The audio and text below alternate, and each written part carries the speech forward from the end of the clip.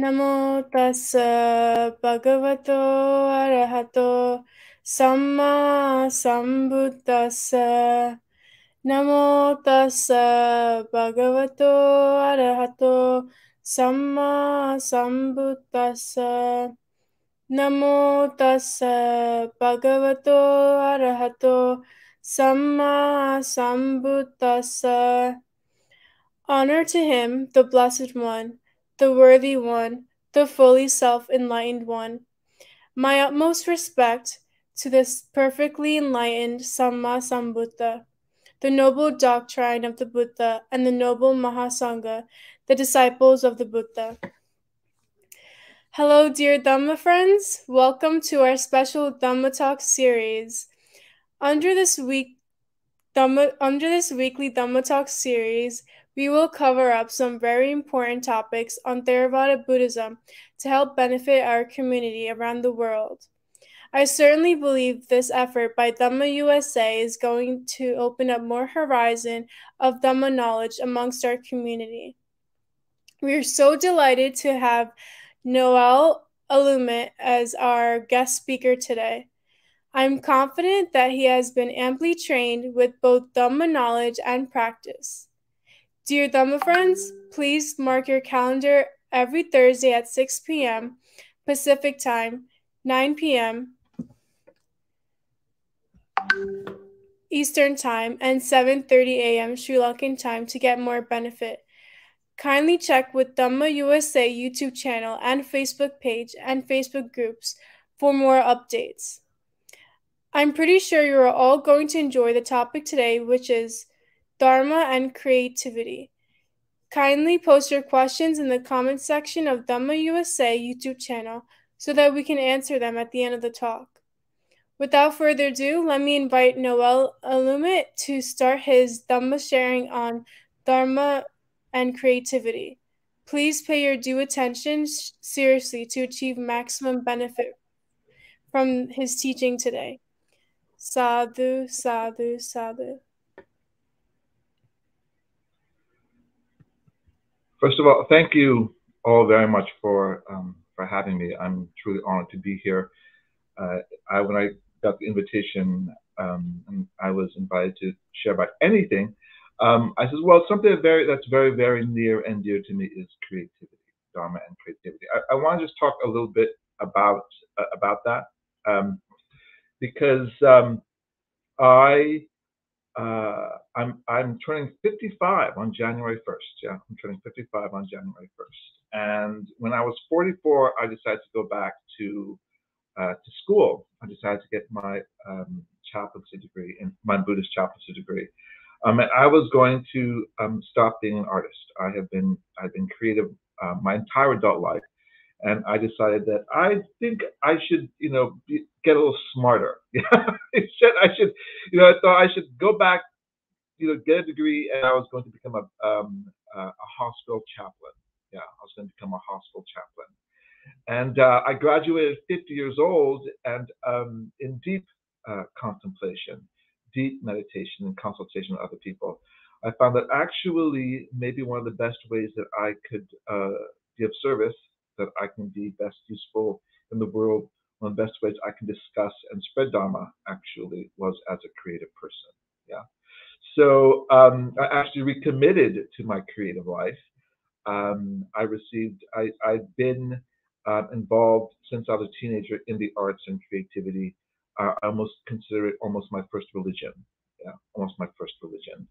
And as I went along in divinity school, something I also noticed is that when it came to presentations and doing research, that it was still also around the arts and creativity, okay, particularly around Buddhism and Buddhist art and creativity. Okay, so why don't we jump to my slide presentation? So what's been really interesting about this journey, was this whole discussion around right livelihood. Yeah, we're talking about, well, what is right livelihood, and we can talk a little bit about that later. But something that had always happened when I was getting deeper into my practice was, well, is creativity, right livelihood. And I've heard lots of people talk about this. I live in Los Angeles. I think there's a spiritual community in Los Angeles. There's certainly a Buddhist community in Los Angeles. And this is something that we sort of talked about. Can you be an artist? Can you be an actor, a writer, a musician, a dancer, and can that be considered right livelihood? Just to give you some background, so that is me almost 30 years ago, almost 30 years ago, in a one-man show that I wrote. Some background around what I do is I have been a member of the Screen Actors Guild since 1985, since I was a teenager. And during that time, during that period, as I was trying to come up as a writer, there was not a lot of work. Any actor can say that, will say that there's just not a lot of work. But something I'll say is that certainly if you were an actor of color, an Asian American actor, there was just not a lot of work. So I began to write my own stuff. I got a lot of pleasure and spiritual fortitude from that. And this is from a show called The Rise from Scenes from Afar. When we're talking about livelihood, let's begin with what is wrong livelihood. What is a wrong livelihood? A lay follower should not engage in 5 types of business. Which 5? Business in weapons, business in human beings, business in meat, business in intoxicants, and business in poison. So it does not say show business, right? It does not say, so okay, that's a step in the right direction. That's a step in the right direction. It's like, okay, so it doesn't say show business. Now, I do want to say something about this, and I always joke is that, well, if creativity is not right livelihood, and actors are working as waiters who are actually having to deal with maybe the business of meat and intoxicants with liquor, I thought, oh wow, well actors are doomed. We have these careers, where we don't know if we're doing right livelihood, and we're engaging in businesses where is that the fixed right livelihood? And I just wanted to say this. This is I'm not at all being mean or bashing Asian restaurants, right? Because we know Asian restaurants, a number of whom could be Buddhist, could be Buddhist, are dealing in practices such as in the use of meat or intoxicants, right, of liquor and things, So I guess what it comes right down to it is like, what is the right motivation and the right dude behind that, And now, there's been discussion in some of the communities I've been involved with is the idea is, well, what about creativity? And there was actually some really, really important discussion about that. And it was this particular text in particular that was being brought up over and over and over again. The Tulapata Sutta from the Samyutta Nikaya, right? Now, in this particular text, Talapata is an actor, right, and is asking the Buddha this question about, well, basically saying, I'm this actor, I make people feel, I spread passion, and if that's the case, is it true that I will land in the land of laughing devas, right? In laughing devas, not in a bad place, but in a magical place, the laughing devas, right? And so he asks, but if he holds such a view as this, when an actor on the stage, in the midst of a festival, makes people laugh and gives them delight with his imitation of reality, then with the breakup of the body, after death, he is reborn in the company of the laughing devas. That is wrong view. Now, there are 2 destinations for a person with wrong view, I tell you, either hell or the animal womb. So when the actor first asked this to the Buddha's response was, "Don't talk to me about that." Don't talk to me about that. Whether an actor will, because he's doing what he's doing, or she's doing what she's doing, will land in the company of laughing devas. And for a long time, I'm trying to picture what does this land of laughing devas look like. It sounds like a fun place to me. If you ever been to a party, you think, oh, I'd love to be reborn into the land of laughing devas, right? And it was this. You can certainly look it up and read the whole thing. But it was this actually that had caused some controversy with some creative friends of mine. you know, because it was like, oh, I think they're saying that, you know, that we will be doomed. You know, we will be doomed to hell and womb because we're actors, you know, or we're musicians, or we're painters, or we're poets, or whatever. Because one of the things that we do out in the world, yeah, is we cause people to stir up feelings, yeah. We're causing people to stir up emotions, right? We're causing people to think, yeah. We're causing passions. We're causing passions, you know. And I think to myself, oh my gosh, that's not good. You know, should we, you know, as artists and Buddhist practitioners, do things so we can calm the mind? Yeah, it's not what we're supposed to be doing. Calm the mind, and what we're doing is we're just sort of, you know, causing people to get excited. You know, if anyone's seen a Marvel movie, or you know, or any kind of movie recently, just like, you know, I just saw the new Avatar movie, and I was like, really got into it, the colors, the beauty, you know, oh my gosh, you know. I'm thinking, well, is this, you know, is this bad somehow to feel this way, right? To feel this way. Are we as artists doing, you know, detrimental things to the audience? Yeah. And I don't think that when he says here that that is wrong view, I don't think he's saying the profession is the wrong view, right? I don't think he's saying the creative profession is the wrong view. It is the view that we think just because we are who we are, that will somehow land in the company of laughing devas. Yeah, that we think, oh, you know, that we think that's because we're creative and we joke we're doing, and we think we're making, you know, art in the world that will land in the laughing devas. That is wrong view. Yeah, that is something we should be careful of. Yeah, I've been in the creative professions for a very, very, very long time, and you know, there are a lot of artists out there who can do some real damage in the world. You know, they have done some real damage in the world. They're egotistical, they're mean, they're predatory, right? The whole Me Too movement has been a sign of that. You know, Oscar So White was another sign of that. You know, that there are all sorts of things abound: racism, sexism, you know, homophobia is abound, right? So just because we're artists does not guarantee us good karma, right? Does not guarantee that we'll go into a better life, right? So I think that is what we're talking about, which began to lead to discussion. Is something we talked about in this particular was we have to be asked questions as audience members, and we have to ask questions as creative artists, okay, about the content we're ingesting, you know, and the content that we're putting out in the world. Yeah, because we should be mindful of what we're watching and what we're seeing, and sort of seeing like, well, is this raising the wrong kind of passions? You know, particularly nowadays, as we, you know, as people are sort of watching us all over the world, and we have access to all sorts of social media. You know, people are posting things all the time about things, you know. And I don't know about you, but I've gone in that rabbit hole. You know, like I'll watch something and I get caught up in the passions of what people are saying. You know, and there's a part of me that says, stop. You know, stop. You have to be mindful of what this is bringing up to you, bring up for me. You know, do I want to be a part of that? Yeah. And something that we have to think about as artists are, what kind of content are we bringing into the world? Yeah. What kind of content are we bringing into the world? Okay. So I asked this question of creative people out there. You know, for those who are doing creative people, you know, something to consider. You know, when we create the work we do, whether we dance, whether we write, whether we play the guitar or the piano, you know, are we creating work where we are not doing harm? Yeah. Are we not doing harm in the world? Yeah.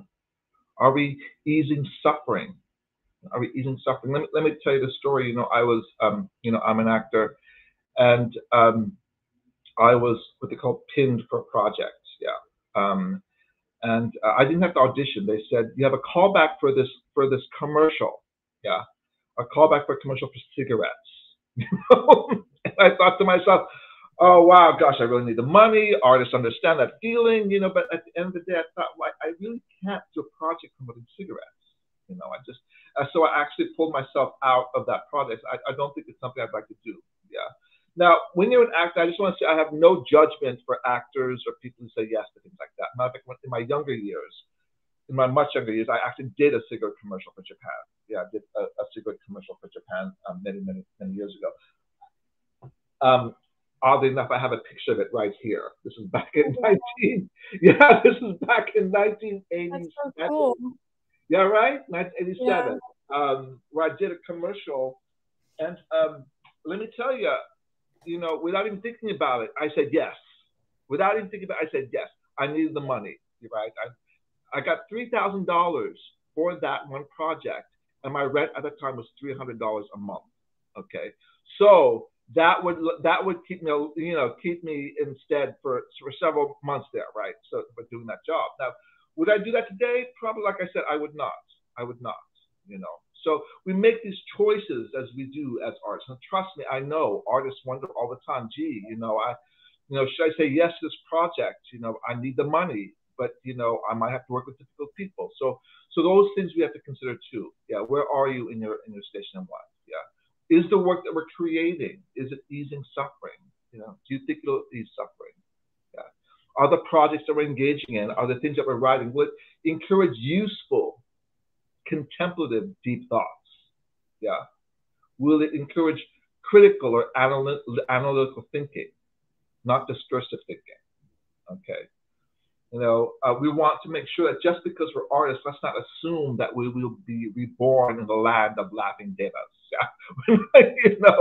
Our art also has karma. Yeah, what we do with our art also has karma, right? What we're projecting, what we're creating out in the world also has karma. Yeah. And something I want to say is that being a creative person, is an honorable and humble profession. Yeah. Let's remember that. And I say this, I'm certainly not rich, I'm not famous, but I still think that what I do is really, really good work, right? Important work. Okay. So when we think of this as artists, particularly those who are creative out there, just think about the work that we're doing and the work we're trying to put out in the world. Okay. So when I was in school, we were asked to do presentations on Buddhism, and one of the things that I wanted to talk about was the Dunhuang Caves. The Getty Museum out here did an exhibition on the Dunhuang Caves. Yeah, and this is a photo from that exhibition. Okay, so now in the Dunhuang Caves, there was this inscription in the cave, written in the Tang Dynasty. Wherever faith exists, it will not be altered by human affairs. These who believe deeply in the Buddha consider it possible that when he arrives, the wind and waves will be calmed. Thereby, he will be welcomed to the Dunhuang temples and be worshipped forever. Yeah, created so, as a testament of the work of the Dunhuang Caves. Said the artist there. Now, the art we'll be seeing from that particular period. We don't know who the artists are. They will probably be like me, nameless, faceless. We'll just sort of creating work, and we'll talk about, perhaps some of the reasons why they created that work. But there was a book that came from that exhibition called Cave Temples of Dunhuang. Hu Sui Man Shen and Mimi Gardner Gates were the contributors for that. I think they were the curators, and they said that this work is a testament to human achievement. The Buddhist grottos of Dunhuang are a singular expression of mankind's striving for artistic beauty and transcendence of mortality. Okay? So, when you look at this, there were dozens of these caves where people were creating these statues, painstakingly painting these walls, right? Trying to create something. Now, maybe they don't consider themselves artists. Maybe they're craftspeople. Yeah, but the ultimate end result was something creative and something beautiful and something artistic. Okay, and when we take a look at that piece of art, when we take a look at that, we don't realize the people who created it probably did not realize the impact of their work. Okay, because what it ended up doing was symbolize a period and time. Okay, symbolize cultures. Okay, that it was a curious blending of Indian imagery and symbolism into Chinese-style painting. That Dunhuang became a very important center of Buddhist art. Buddhism reached there by way of both the northern and southern Taklamakan routes. The monastery founded in the 3rd century on a site abounding with grottos and caves gradually expanded in number and space, finally culminating in that of 1,000 Buddhas and extended all along the entire area present a vast complex. The Donghuang paintings are illuminating documents for the study of Mahayana Buddhism, but of greater interest for the study of art. Yeah. So why did they do this? Why did they do this? Did they get some pleasure? Maybe. Did they get paid? Maybe. You know. But some of the cultural traits about this is that it shows the Chinese Buddhist art in concept and style. Yeah. The paintings, despite the monotony of subject matter, exhibit a considerable variety of style. Okay. That you can tell it was done by different people. And I want to say that is the stamp of an artist, right? It doesn't all look the same, right?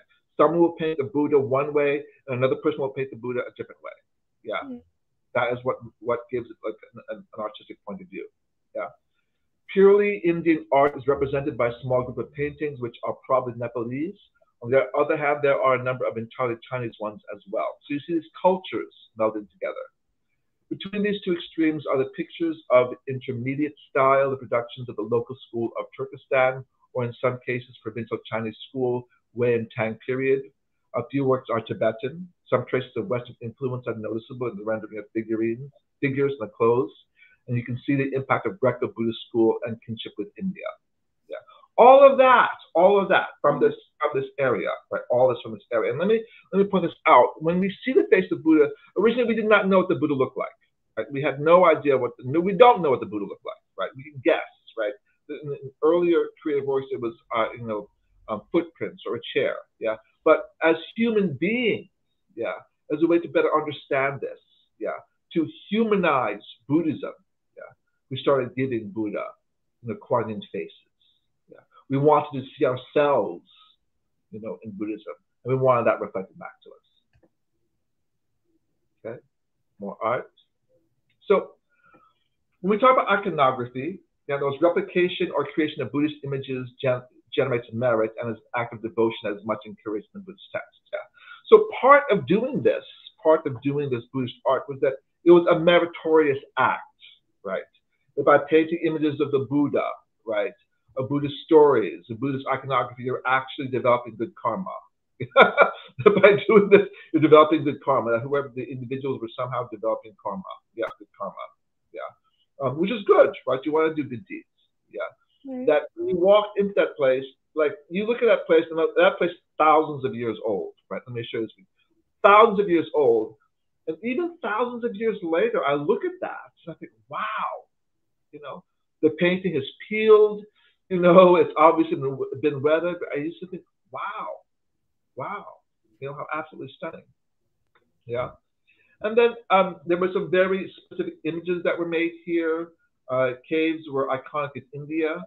Some of the images that happened there, they were showing several narratives, They were depicting iconic images of the Buddha. They were telling stories, Buddhist narratives like that Janaka tales, right?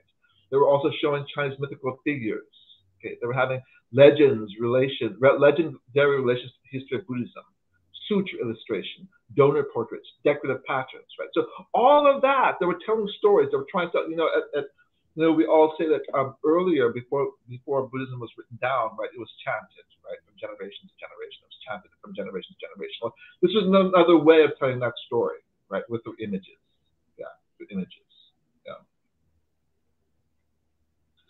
Now, when we talk about this, I want to talk about architecture just a little bit. Yeah, the philosopher Hegel would talk about that architecture is the mother of the arts. Frank Lloyd Wright also said something very similar. You take a look at this. This is Tiger's Nest in Bhutan. Yeah. Is that a work of art or what? Wow, yeah, that's very beautiful. Is that stunning or what? Yeah. To think about the people who had to climb that mountain, okay, and build that temple, right? Build those temples. And then inside, I don't have pictures of inside Tiger's Nest, but you look inside, but then you have images in there. And all of that, right? All of that is to inspire devotion, right? Creativity, to inspire awe, to help us, as practitioners go in there and go, wow, this is amazing. Yeah. Right. That actually reminds me, the temple reminds me of the hike that Bandi Sumit and I did with some other venerables from Empty Cloud Monastery. We went up like to this really high hill, and like there was a church there, and like it was in Italy. So like of course like Catholicism is very preserved there. So like just like how you're explaining here in Buddhist terms, like they were really creative with the way they express Catholicism and their teachings and such. Italy is rich with that. So yeah, I was there some years ago. When you take a look at, if you've ever been to the Vatican and all the paintings Yeah. on the walls, right in the Vatican, artwork on the walls, Yeah. The churches, the cathedrals, right? It does inspire a sense of awe, right? Something spiritual, yeah. And these temples do the same, yeah. Of course, Angkor Wat in Cambodia, yeah. I have yet to visit Cambodia, but there was a wonderful exhibition out here in Los Angeles. I was exploring this, yeah. That this was probably part of the Buddhist kingdom, Srivijaya, which ruled Southeast Asia for 600 years. Yeah, but when you take a look again, the artistry and the architecture of what it took to have built this, yeah. And according to that particular exhibition, is that Angkor Wat is the largest, just as far as landmass, right? The largest spiritual, physical location in the world, yeah, because of its size and depth, yeah. Norton Simon, the Norton Simon collection, a really interesting character. He began to collect Buddhist art, yeah, and these are some of the things in his collection. Yeah. This I believe this was art that was either developed, well, yeah, it was developed and then eventually found along the Silk Road. Yeah. Oh, Noel, I'm sorry, I don't mean to interrupt, but I've always wondered, like, every so often I do see the Buddha statues that look like that have like the other hands to the To right the side. earth. Yeah. So like what does that represent? I don't know if you know, but To my understanding, so it was an action where the Buddha touched the earth. Yeah. okay. Yeah, touched the earth and the earth shook. was part of the lore behind something like that. Yeah. Yeah. And just recently, just this month, the magazine Art in America was talking about making Buddhist art today, vibrant beings making Buddhist art today. Some of the images from that, you can easily find this online. It's very Googleable. Yeah. Michael Jew's Bodhi Obfuscatus. Yeah.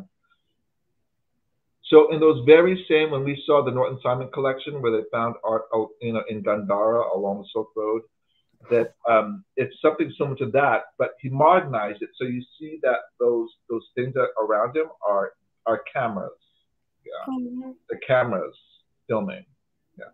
Because again, talking about, I think, something like the modernity, Buddhism today, right? It's not just, we just don't have like a statue. We have these cameras watching it, looking at it. Yeah. Shall I size the womb and the diamond? And what I want to say out loud is that when we think about Buddhist art, it doesn't have to have an image of the Buddha. Yeah. This is obviously conceptual art. This is inspired by the Japanese, the womb and the diamond. Yeah, a form of meditation. So there's little glasses in the middle. Yeah, so represent that. This is African American artist Faith Ringgold. These are her thangkas. She was in a museum and she saw Tibetan thangkas. Yeah, and from that inspired her, to create these. Yeah, African American thangkas. And of course, photographer Don Farber's image. Yeah, his Dharma project, Heritage Project. One of my favorites, if you look closely to that, on the upper right side, there are nuns in an Alice in Wonderland ride. Okay, do you see that? That is just hilarious to me, And of course, Dr. Prabhupada is known for his images of of, uh, of, of teachers. As you can see, His Holiness Dalai Lama is there. Thich Nhat Hanh is there in the bottom lower left. Yeah. Wow. And then, of course, we have Buddhist writing. Yeah, that Thich Nhat Hanh's book, a collection of poems, Call Me by My True Names. Yeah. We have this is an incredible book of short stories, Nighthawks by Charles Johnson. Really, really amazing. The Tale for the Time Being by Ruth Ozeki. I had the pleasure of teaching Buddhist American literature at the University of the West, and this was a remarkable book. Yeah? There's a lot of actually Buddhist writing out there in the world. And of course, you know, here there's work by Allen Ginsberg, Jack Kerouac, and Siddhartha. I mean, by Herman Hesse, who wrote Siddhartha. Yeah. And of course, I've talked about the entertainers that are out there in the world. You know, it's Katie Lang and Tina Turner. And then a martial artist, Jet Li, a musician, Herbie Hancock, and of course, one of the most famous American Buddhists, Richard Gere. Yeah. And something I will say, what's been really amazing, particularly here in Los Angeles, actually in creative work, in the creative community, Buddhism is not, new. Yeah, that in creative communities, Buddhism, Buddhist concepts like meditation, is of importance, right? So it's when it comes to creativity. I actually think creativity is rather welcoming of Buddhism, yeah, and Buddhist thoughts and Buddhist ideals, yeah. Now, something I do want to talk about for the artists out there, for all of us out there, yeah, is this note on frustration, okay, whether it's creative frustration or professional frustration. Every artist will tell you that part of our jobs is to endure rejection. Yeah, endure rejection. But something we have to think about is that, well, that is affirming of the noble truths, right? Life is suffering, including the creative life. Yeah, with the creative life. Yes, it's difficult. Yes, it can be hard. The lifestyle can be hard, right? Do we have enough money to pay our rent? Do we have enough money to make our bills? Yeah. In addition to things like, gosh, how do I make this piece work? How do I make this poem work? How do I make this musical work? How do I make this story work? How do I make this dance work? I'm also a painter. This painting is not happening. I don't understand why it's not coming together. That too is part of the creative artistic life, is that kind of frustration. Yeah. And of course, what we have to do is again turn back to the Dharma, yeah, particularly the Eightfold Path, okay, particularly a mindfulness, effort, and concentration. Yeah. To be mindful of these feelings of anxiety we might be feeling. And I say this because artists are prone to anxiety and depression. I will say that we be mindful of that ourselves. Yeah. That we put in effort to our, put the effort in our work. Yeah. And we concentrate on what we're trying to do and say. Yeah. Okay. I wanted to end with this quote. It is one of my favorite quotes. It's from A Short History of Myth by the esteemed religion writer Karen Armstrong. Yeah. And she wrote, "If it is written with serious attention, a novel, like a myth, or any great work of art, can become an initiation that helps us to make a painful rite of passage from one phase of life, one state of mind to another. A novel, like a myth, teaches us to see the world differently. It shows us how to look into our hearts and to see the world from a perspective that goes beyond our own self-interest.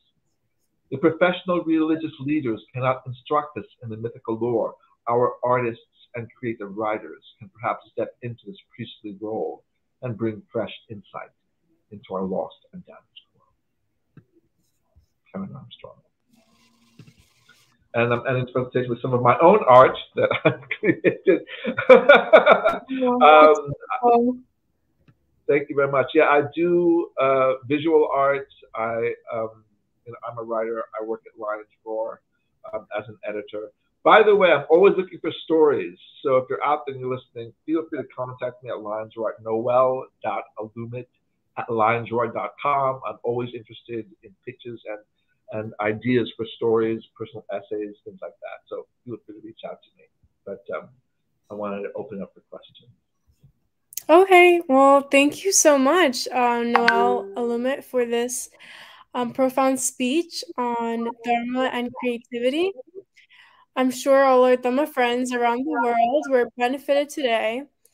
We will take up your questions now, and we encourage you to post your questions in simple language through the Dhamma USA YouTube channel. I also did want to provide some background of Noel. So I'm actually really impressed that you were an associate editor for Lions Roar, and also a professor at the University of the West. He's also been a commissioner for the California Commission on Asian and Pacific Islander American Affairs. So that's really cool to see how you're practicing Buddhism in this way as well.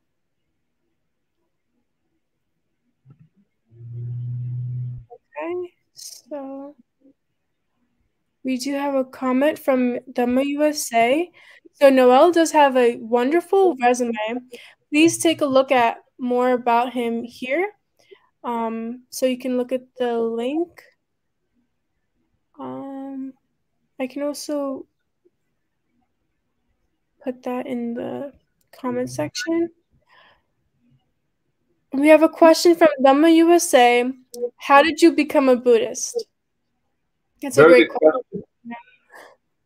Well, it was an interesting journey. Yeah, so I'm Filipino.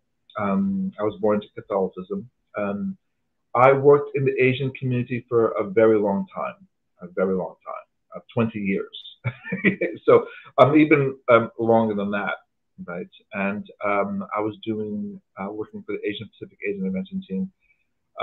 And in that kind of space, working in the Asian Pacific community, specifically working in a subject like AIDS during its height, yeah, there was a lot of grief involved there. There was a lot of grief, a lot of emotions going on, and trying to deal with all of that, that, I began to have questions about, my surroundings and the world around me. Yeah.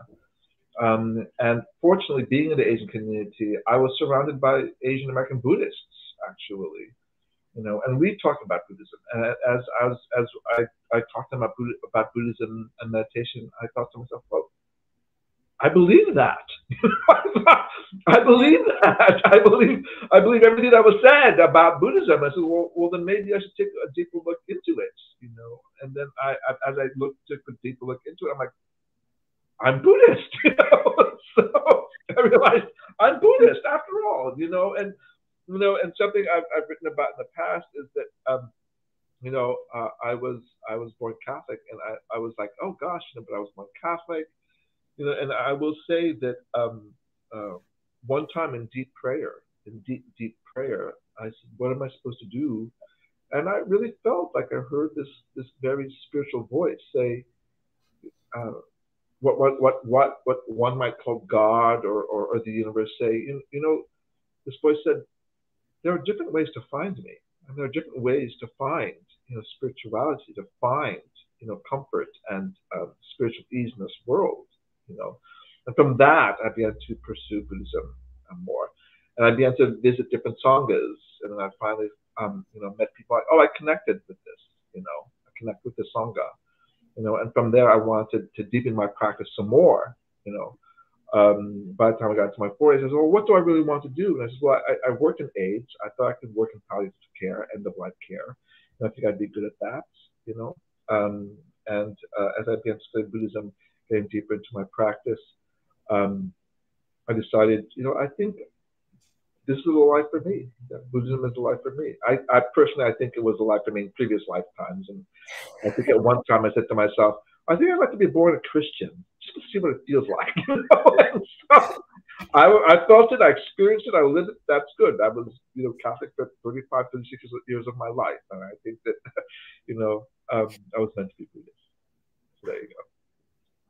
Wow, your response is really interesting. It's funny, like growing up, I feel like I was always shy to like express my culture or even like say that I was a Buddhist because no one in my school or like I thought like knew about it or like at least I thought nobody did.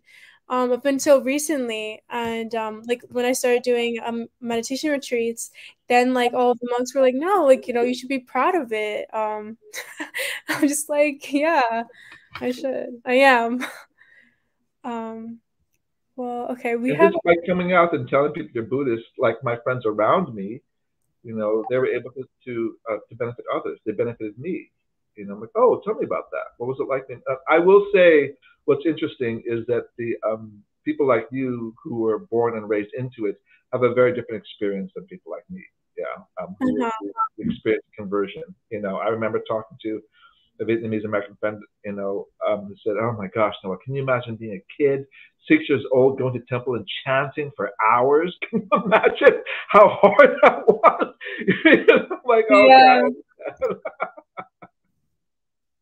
Yeah, that's funny you mentioned that because that was like one of the things like I dreaded going to like the temple when like my family would be like, "Oh, like we have to go," but I'm like, "No, I want to hang out with my friends." But now I'm just like, why would I ever dread? I mean, I say I dread it, but like actually like I knew that like I still like believe like I still always cherish the Buddhist teachings, but it was more of like, oh, like I just want to do kid things. But yeah, yeah. Okay, so we do have another question from Dhamma USA. Okay, can you speak about your role in Lions Roar? Sure. Well, I'd encourage people to check out the magazine, lionsroar.com. Yeah. It is a magazine dedicated to exploring Buddhism. We have a couple publications, right? Lions Roar Magazine, which is a print magazine that comes out about 5 or 6 times a year. Yeah. And then we have the Lions Roar website, which is a little more dynamic. Yeah. So that we can post more immediately to things. And not wait a few months for it to hit the magazine, for example. And then we have another magazine. Oh, I'm hearing an echo. Oh, are you hearing echo? Okay, give me one If second. you can't hear it, that's fine. Okay, is it better now? Yeah, there we go. It's gone. Okay. Okay. So Lions Roar is Buddhism for a general audience, for a broader audience. Yeah. And then there is Buddha Dharma, which is another publication out of Lions Roar Foundation. And Buddha Dharma is a magazine that is Buddhists speaking to other Buddhists. Yeah. So we have those different outlets. And my job as an associate editor at Lions Roar is to help develop content for all platforms, including our Lions Roar podcast. Yeah. And I'm focusing specifically on Asian American content. So it doesn't have, please pitch me ideas. You don't necessarily have to be Asian American to do that, but the primary role is to bring out more Asian American point of views when it comes to Buddhism, because Asians make up about 60 to 70% of Buddhists in America. Yeah, something like that. So we obviously have a very important voice out there, and you should consider writing something. So, really, we're open to these ideas. We're open to these stories, and I started working there not too long ago, just August of 2022, and I like to think that we've put out some really awesome stories already, about Asian American Buddhism. We also have made a concerted effort to bring up the voices of African Americans and Latinos also. Yeah. So there's a wide range of opinions and ideas about Buddhism at lionsroar.com. Wow, yeah, that's really cool. That actually reminds me. So when you were talking about like acting and things like that in the beginning of the video, um, it reminded me like when I was younger, I was always like wanting to be an actress, and like that was like the only thing that I would say. And like I guess like when I would say to like, around like cultural environments, like they'd be like, no, like you have to go like to college, things like that. I mean, like of course, like yeah.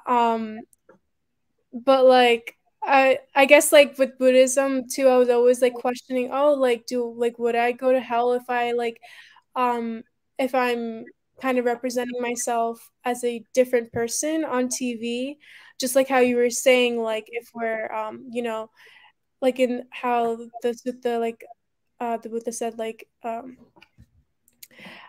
if we're like we shouldn't like be really like changing people's view, but like it can be confusing, I guess, like Mhm. I don't know. Well, I guess it is, when we do this, right, it's we're not trying to be destructive about what we're trying to do. We're trying to do good deeds in the world. Yeah. And art can do that also. I mean, art and Yeah, creativity can do that. You know, it can right. be a important statement about time, about identity. We can raise questions about who we are and how we fit into the world. Yeah. Right, yeah. Thank you. Okay, we have another question from Dhamma USA. How can someone contribute towards this magazine? Well, you can contact me on Noel.Alumit at lionsroar.com. Feel free to put that in the chat. And just the way it'll work is you'll say, yeah, I have this idea. Okay, I have this idea. And I'll say, well, email me. Tell me what your idea is. Tell me what your idea is all about. And we can talk about that. And what I've said with writers is I'll say, well, maybe think of like three things you want to write about. Three things you want to write about. Because then we'll talk about it, and I'll say, you know what? I really love number 1 and 2. Maybe not so much number 3. Yeah. And when we say no to a piece, isn't necessarily it's a bad idea, right? It may be because we already did something on it already. We had this. Someone had pitched an idea for a story, and I said, "Well, we actually have someone writing that idea already." So and we talk about it. We go back and forth. Something I will say to writers is that if you pitch an idea, please make sure you're willing to write that idea. Okay, because some people will have a great idea, but they haven't really like massaged the idea yet. They haven't really thought it out yet, and then they realize, oh my gosh, this takes a lot of work. This takes a lot of research, to do. So yeah, so just remember that. I'm really cool with when it comes to deadlines. Another thing you can do is go ahead and write the essay. Right, you can write the essay, you can write the piece, and then you can submit it to me. Right, and then we'll say, this might work for us. It may not work for us. Now, I will say this, because I've often been on the other end of rejections, right? I've often been on the other end of rejections. That has been any creative person will tell you that is just sort of part of our livelihood. Yeah. So now I'm in the position where I have to reject ideas also, and it's not a bad idea. And I think that's the thing you need to know about creative people. Your idea is not a bad idea. What you created is not a bad project. It's not bad music. It's not a bad painting. It's just it's not fitting into sort of like what we were planning at this time. So at this point in my life, I'm like, okay, I understand. I have a collection of short stories coming out next year, right? I've been trying to get that book published for 12 years, okay? For 12 years, but for whatever reason, in the last year, a few publishers were kind of interested in it. So all of a sudden, someone's interested in it. The same thing with my work as an actor. Like I said, that I got my degree in acting. I got my BFA in acting from the University of Southern California a million years ago. I was an actor, and then I left acting to do more writing because the work wasn't not there. Yeah, the work was not there. And so now, years later, I'm like, well, you know, I seem to see more of Asian actors around. You know, let me try this again. You know, so I'm doing it again. I'm having a good time, and I've noticed a difference, by the way, in acting. That before, you know, I would get a few auditions. You know, now my auditions have like, you know, have gotten, you know, have doubled and tripled. I say I auditioned for more things in the last year than I did the entire decade of the 1990s. Okay, so yeah, so things have changed. People are at least more open to it too. Yeah, and the world too has shifted. You know, talk about impermanence is that now my auditions are like this. You know, before you have to live in Los Angeles, you had to go drive to the audition. Now we're like, tape. You got to tape it. You got to tape it. Wow. You know. So now I'm usually here. I take down these paintings. I take down these paintings for a blank wall. You know, I do my audition. You know, I will edit it on my computer and I send in my audition. Yeah. So the world has changed. Yeah. And chances are that's the way it's going to be in the acting world from now on. It'll be that way. Yeah. Self tapes. Yeah. All right. Well, thank you, Noel, for that. Before we move on to the next question, can you please type in your lines, your email address in the comment section? Okay, let me get out of that comment section. Let me try to navigate this.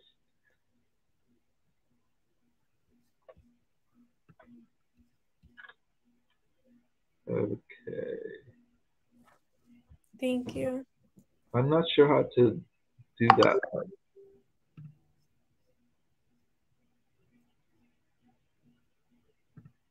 I see the comment section, but I'm not seeing a box for me to comment.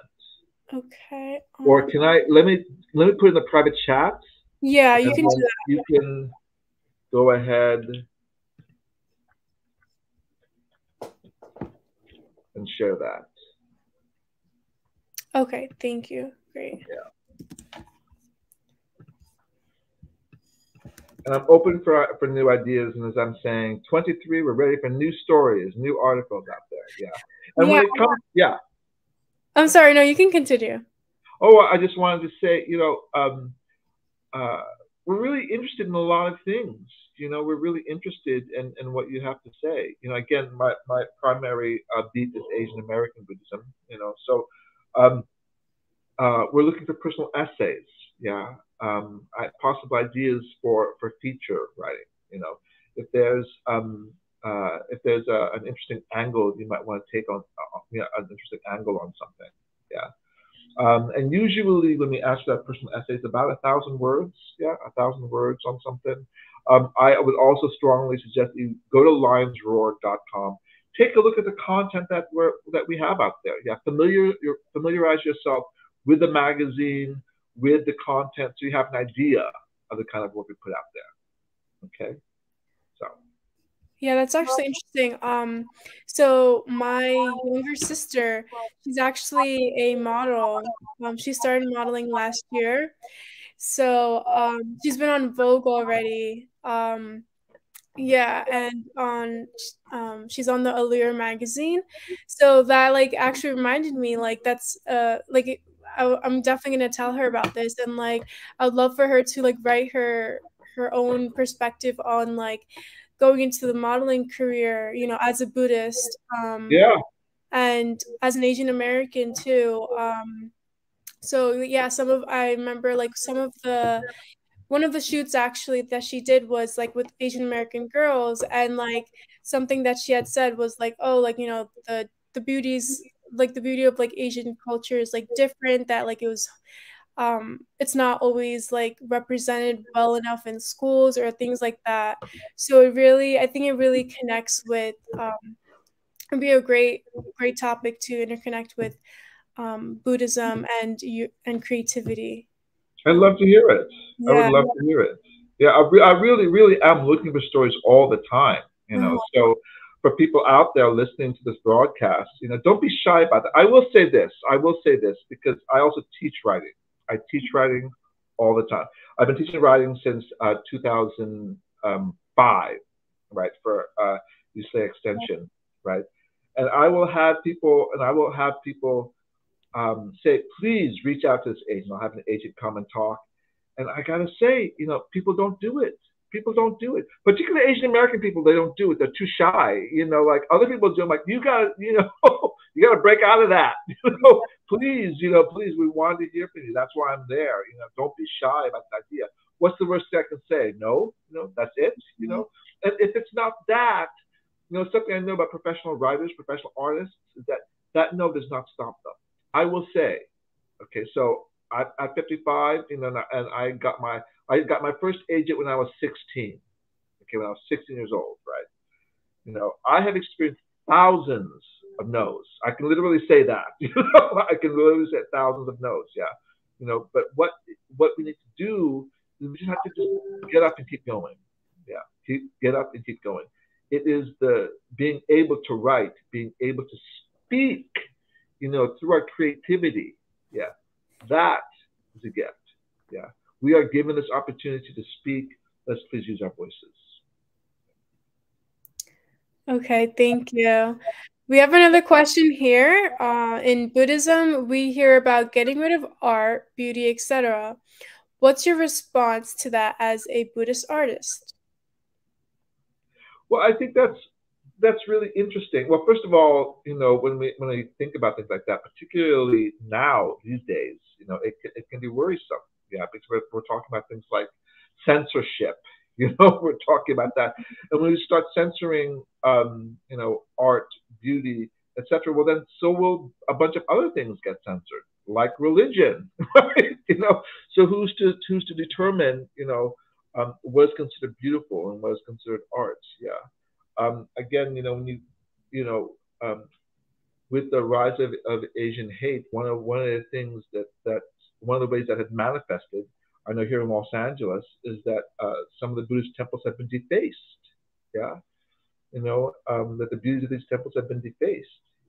So then I think to myself, well, we don't want to start that kind of rhetoric of getting rid of things because we don't like it, because we think it'll somehow change things. I think as Buddhists, what we should try to do is work with our own minds and examine what that art does to us. Yeah, to examine what it does and how it makes us feel. One of the things I did during the pandemic is I started a meditation group for artists. Yeah, you can. I will put it again in the chart. So laartcore.org. Yeah, it's called Meditate Create. Yeah, what we do with Meditate Create is we meditate on art, and we also examine what that does to us. To be aware of the feelings that come up. How do we manage those feelings? How do we manage those thoughts? Yeah. So when we think about Buddha, when getting rid of art and beauty, we are getting rid of teachers to help us deal with our own minds. Yeah, that's right there. Okay, thank you. Yeah, that can be that's also a question that I've thought of too. But you explained it really well. Thank you. Okay, so we have the link to the website in the comment section. Sorry. Yeah. We have another question. How was your experience with Buddhist exhibition, which was co-organized by Buddhist and Dhamma USA some years ago at the University of the West? I remember that exhibition. And it was lovely. It was absolutely lovely, to experience that, to experience people's take on it. And now here's the question. We probably don't have time to get into it. There's the question about, I have a writer who'll be doing something on this later on in Lion's Roar. This whole idea, well, what is Buddhist art? What is that? Yeah. Just because you have a painting of a Buddha, is that Buddhist art, or is that just used as sort of decoration? Mm-hmm. Yeah. So just because you have an image of the Buddha in a room doesn't make it Buddhist art. Right? Is that Buddhist art? You have a Buddha in the garden. Is that Buddhist art? Like, well, I don't know. I guess the whole discussion is like it comes Buddhist thing called Buddhist art comes with a whole set of complexities. The motivation behind it. You know, the purpose behind it. What's it trying to do? You know, what's it trying to? Is it trying to be decoration? You know, or is it mere? Or is it trying to do more than that? So like this stuff that I thought this was really interesting, right? So this is an image of a Buddha or a monk, right? And it was interesting to me just because. So what I liked about I considered more art because so the whole idea was that when you look, the perception of the face changes, you know, in the room, you know. So there's this depth of perception that changes to me, you know. So I thought, oh, that's really really interesting. I've had here is you take a look. I have this book I talked about in the thing, you know, this book by Don Farber. Now, this person dedicated his whole, you know, his career to capturing Buddhist images and exploring that and saying what, you know, what it could be in the world and the heritage of Buddhism in the world, right? So I think, well, that's Buddhist art because it's not just sort of like, oh, it's a pretty picture, yeah. And when I saw Buddhart, the Buddhart exhibition, what I loved about that exhibition was the way Buddhism was depicted. It wasn't necessarily just an image of the Buddha, right? It was also abstract. So it could be, you know, it could be different ways to see Buddhism in an art form. So I hope it returns. I don't know if it returned since the pandemic, but I think, you know, any kind of exploration, discussion of what is Buddhism and Buddhist art is really really important.